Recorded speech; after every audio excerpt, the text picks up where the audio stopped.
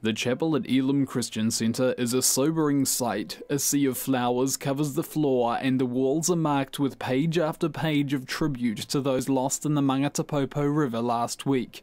The funerals of the victims began on Saturday. Floyd Fernandez was the first farewelled. Today, 3 more families said goodbye to their children as the lives of Portia McPhail, Tom Shue and Natasha Bray were celebrated. Manako Mayor Len Brown spoke at the funeral of Tom Shue, held at Howick Baptist Church this morning, and paid tribute to the faith of the students. The children, young people of Elim, you have been fabulous. I've been humbled to be amongst you over the last few days. I have just walked with you and I have attempted to share your grief and help you to understand as I've tried to understand. This afternoon, around 1,300 people showed up at Elim Christian Centre for the funeral of Natasha Bray, filling the church and overflowing into the school gym. Her father, Andy Bray, paid an emotional tribute to his daughter. You know, when we have kids, we think our job is to teach them. Actually, now I think quite differently. The reason we have children is so that they can teach us.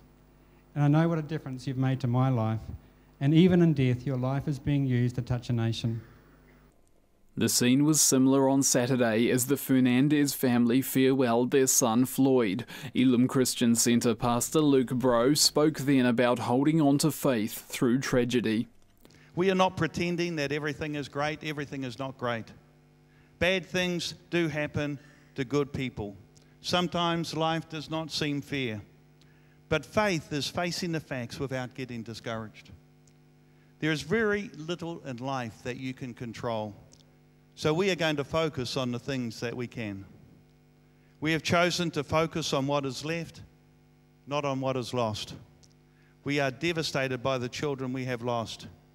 We are grateful for the family and friends that we still have. Families and friends of the victims will continue to grieve as the week goes on. Tomorrow morning, Anthony Mulder's funeral will be held, and in the afternoon, Tony McLean, the teacher who lost his life in the tragedy, will be farewelled, both at Elim Christian Centre. The final funeral will be for Tara Gregory and is to take place at St Andrew's Presbyterian Church on Wednesday morning. Todd Symons, Nzone Tonight.